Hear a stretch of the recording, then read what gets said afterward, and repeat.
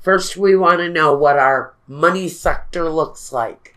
Cancer, what's going on? Okay, so in our money sector, we have the Tower and we have the Knight of Cups.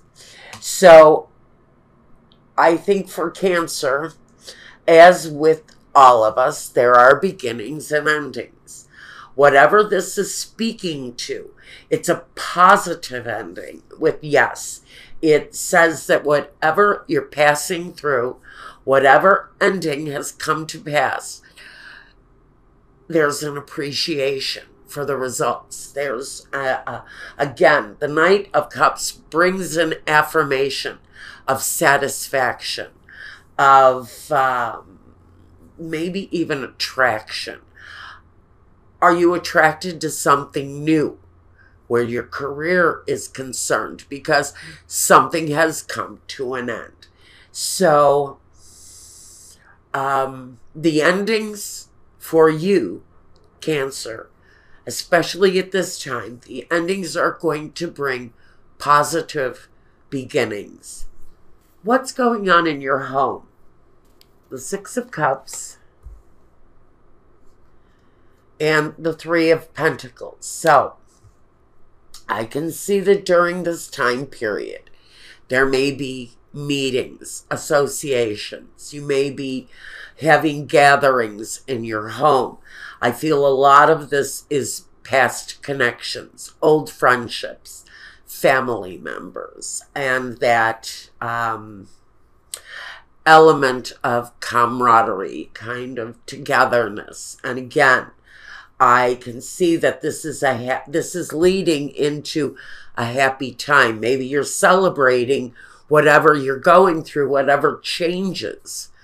And these are dramatic changes in someone's career. You know, this isn't just the key to the executive bathroom. You know, it's the corner office with the big promotion for someone. The change is dramatic. But to me, it feels like promotion from within. You may be celebrating that moment, but the rise in the career also has a positive effect on the home. You may be considering a return home in one way or another. I just think that with the home and the dramatic changes in the career, there's a connection there for some of you. Now, let's look at the primary focus for you. Okay. What's your focus really looking like? And why not? Because it just makes sense. The Nine of Cups is sort of that greedy kind of energy. Give it all to me and give it to me now. I want it, I want it, I want it. And the Knight of Pentacles. He's the slower energy. He's the energy that kind of slows that up a little bit. The progress, though, is really coming in strong for whoever this is. A lot of gratitude, a lot of satisfaction, a lot of blessings that are coming with these dramatic changes around you. I think that your focus may be on the slow movement where the financial gratification comes in. But I think there's a deep satisfaction for what it is that you're doing right now. There feels and looks to me like there are strides forward, especially with these changes connected to your career. It sort of feels like that career change is building up every aspect of your life, and that's a good energy to go with here. Now, we want to look at what your surroundings are like and the outsiders, those who are on the outside looking in. The Four of Pentacles and the Ten of Swords. Well, there's that ending again. There's that ending. This is the dramatic ending that is sort of changing things for you. Now, with the Four of Pentacles, I think that, I mean, I have to ask you, really, what you're holding on to here? Because the Four of Pentacles can be holding on, protecting even. And with the Ten of Swords, I would have to say maybe protecting. Are you protecting yourself from your surroundings? Are your surroundings also changing quickly? I have to ask, is there more violence where you live? And you're feeling maybe that part of this growth is the need to leave some sort of a energy where you have to be of something. It may be your home, it may be your money, it may be just the nature of being conservative so that you can change your surroundings. But with the Ten of Swords, you're always looking for the something better. And after the Ten of Swords, we know it reduces back to the Ace. So it comes back to that new beginning, but it's a new thought process. So we're holding on to something dearly here, but we're needing to let something go at the same time. Maybe you're needing to leave your surroundings behind. And maybe that's what you're saving for, is the opportunity to change your piece of real estate in this world. Maybe you want to move to another country because things where you're at are sort of, I feel like you're almost immobile. There's no real progression forward. And I almost feel like there's no real reason for some of you to stay where you're at. So if you're miserable, you're really holding on dearly, maybe even financially, so that you can move on. The Ten of Swords is kind of a rough feeling where you've been betrayed 100 times to next week. And you just want to move on and you're really feeling like you can't.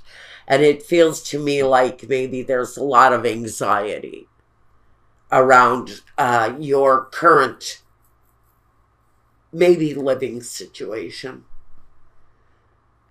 But there's something there that feels uneasy for you. Let's just move on from that. What is coming next? The High Priestess and the Three of Cups.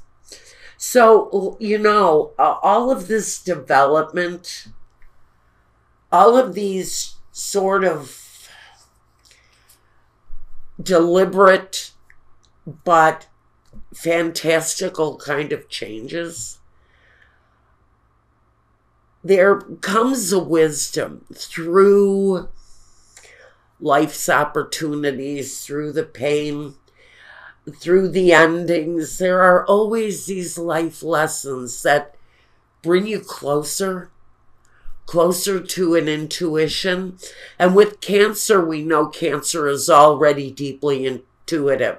You're one of the most intuitive signs on the chart. But are you using it all? Because what's next is telling me you need to resort and refer and depend on the wisdom of the High Priestess, because it's going to bring you closer to the real joy, that real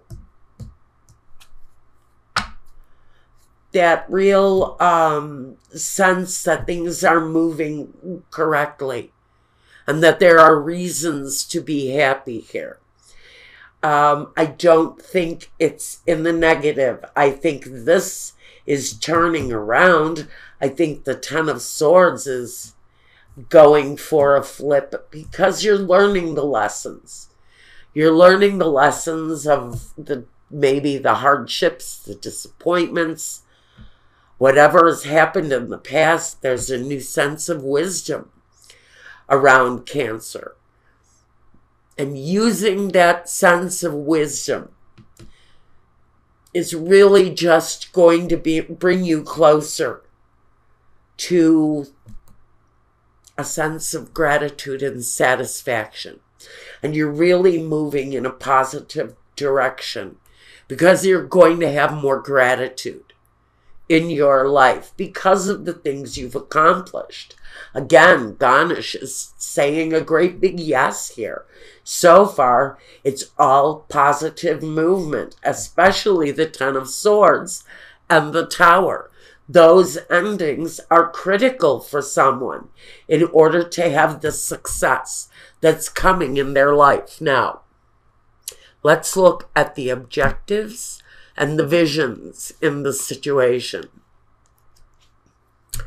The Seven of Pentacles and the Queen of Cups. So, you're keeping your perspective.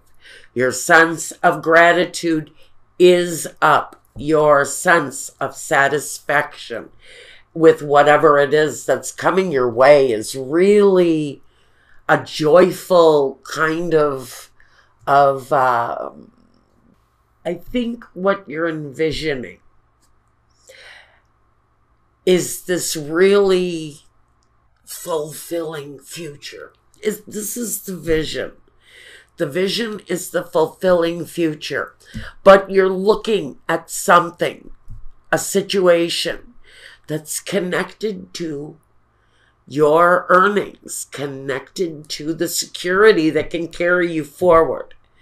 And at this current time, there's an examination of that situation. You're keeping your positivity. I think your gratitude and the satisfaction that things are moving properly in the right way for whoever this is regarding. The gratitude and all of that is there.